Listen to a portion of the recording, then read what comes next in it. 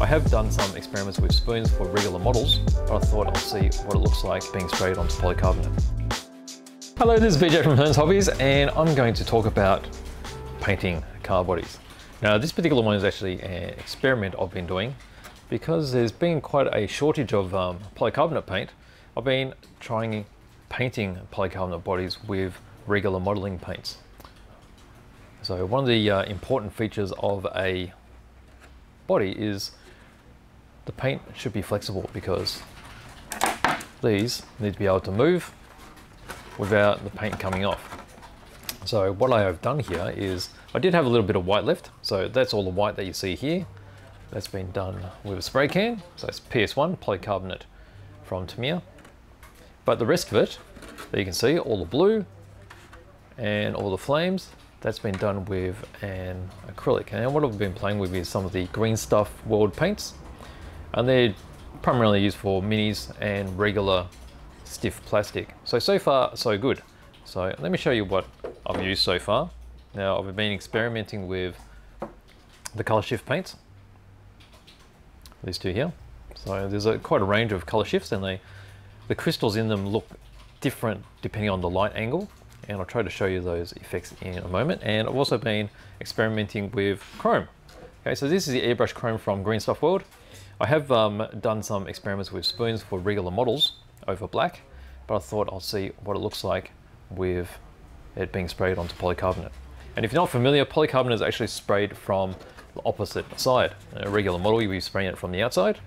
With these, it's actually reversed. So it's sprayed from this side. All right, so from the overhead, let's have a closer look. Now what I have is, there's a bonnet. I've got all the various blues. And you may just see all that very light metallic blue. You can see the dots across the front. So this is actually hand brushed Green Stuff World color shifting chameleon paint. And I've been trying to show you how it changes. It actually goes from purple to blue, which is very hard to do in this particular light. Okay, so from here, this is where it turns into the purple shade. It gets darker. And as I rotate it towards the light source, you'll see the blues start coming through and the crystals start picking up all the light. Okay, another part that I've tried is just around this bulge around here.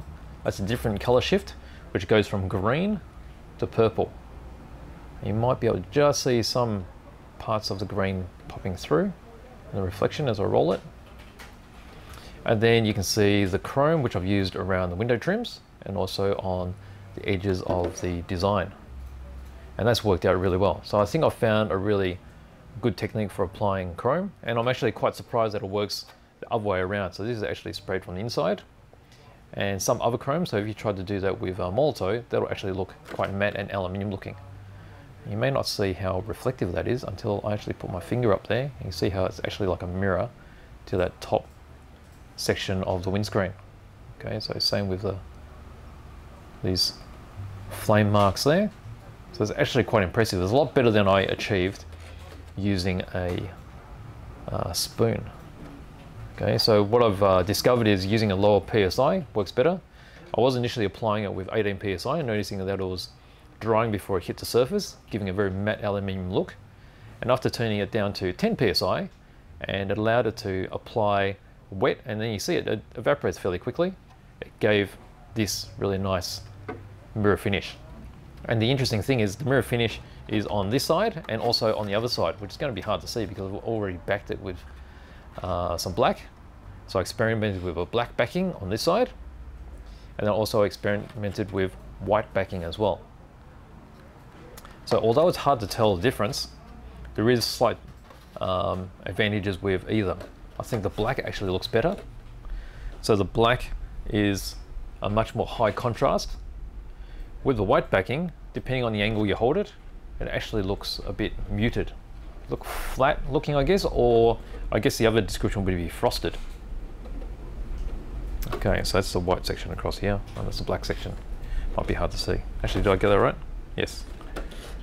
Okay, so I've done that as well. Now the back one, this was all backed with white and actually looks like a grey. Okay, still reflective, but it's not that crash hot, so it's up to you to experiment as well. See what sort of look you want. Still reflective, but it's a different tone. So out of all this, I prefer the black backing. Okay, so obviously this hasn't been driven yet, so it hasn't had any huge shocks, but so far the paint's looking fairly good. Okay, it is quite thin. Okay, so it does scratch easily if I put my fingernail onto it, but I guess if you put your fingernail onto polycarbonate, it will scratch as well. Just, it'll be a little bit tougher than this stuff. So I think overall, once you sprayed it with this acrylic and you back it with a polycarbonate paint, so this would have been perfect if I had enough polycarbonate white to cover everything, then I think this would be a really tough body and it'll give you a lot of scope for really fine designs. Greatest advantage I had with this was I live in an apartment and I sprayed all of this indoors, apart from the polycarbonate which I sprayed on the balcony because that's a strong smell, but everything else was quite mild. And you see the back section too, you see all those lines there, that's actually just been stippled on with a long foam brush. Okay, so that's how I got those even lines, but it looks rough enough or uneven enough to be quite interesting. And it's really hard. It actually looks really great when you can get it through from the purple to that light blue. And I think it's just the way we've got our studio lights set up. But by eye, you can see the full transition from purple to light blue. Okay, I've got that on, actually it's a bit hard to see, but I've got that on the back as well. Okay, so looking at the insides again. So you see how I've backed these parts of the chrome with the black. The black I've used here is actually standard Tamiya acrylic X1, so it's a gloss black. Now when I've applied that, I've used acrylic, Tamiya acrylic thinner to airbrush. And it probably does bead a little bit. It has this sort of water effect to it. So it needs to be applied in very, very thin coats. But so far so good. So it hasn't flaked off as yet. But I'll let you know what this is like when we go further, because I will be spraying up my velodrome car and we'll see how it copes with that. But as you can see, it's got a really nice finish. Okay, so that chrome is quite amazing.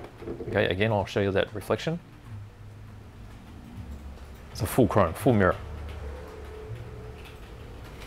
I've never really liked chromes on bodies before. I've always thought, you know, little parts like that is all it needs. Because I have seen a whole body painted in chrome and that's a bit much. But if you use it for accenting like this, I think it works really well. Because with chrome, you get it transitioning from total black where it doesn't reflect any light to a full reflection. Okay, so there we go. So it looks quite interesting.